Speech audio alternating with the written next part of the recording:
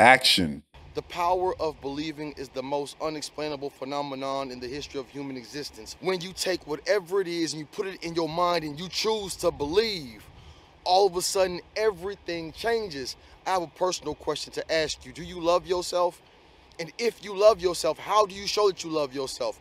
How do you treat yourself? Do you treat yourself good? Do you eat good? Do you think good? Do you talk good? Because as a human being, I am an amalgamation of everything I think, do, and say.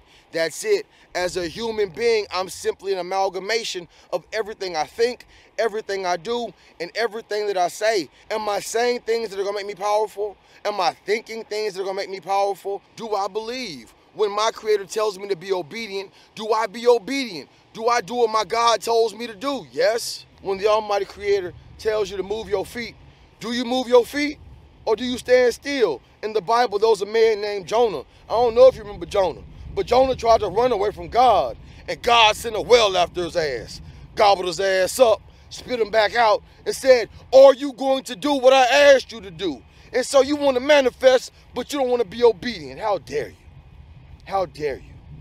And when I ask you if you love yourself, Project Daddy's out here walking down the trail of shit, stepping in shit, huh?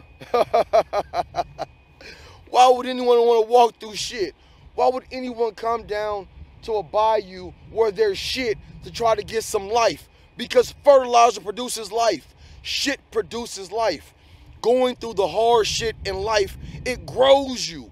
You will grow as a human person, but you ain't willing to go through the shit. You ain't willing to be obedient. You ain't willing to bring your ass out here to the water and listen. You ain't willing to put yourself in position to manifest. I'm gonna ask you again, do you love yourself? And if you love yourself, what do you do to show that you love yourself? These are important questions.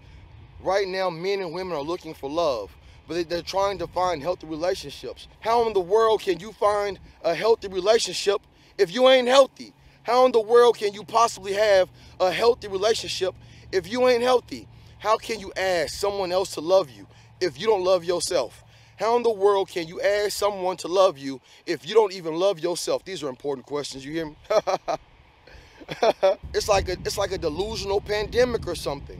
I don't want me, but I want somebody else to want me. How dare you? That's the most selfish thing in the whole entire planet. I don't love myself, but I want somebody else to love this shit. Man, grow up. Have some better thoughts. Be a better person. Be a better human being. Be of service. Stop asking somebody to love me and love somebody. Shit. The greatest American alive. The greatest American alive. The greatest American alive.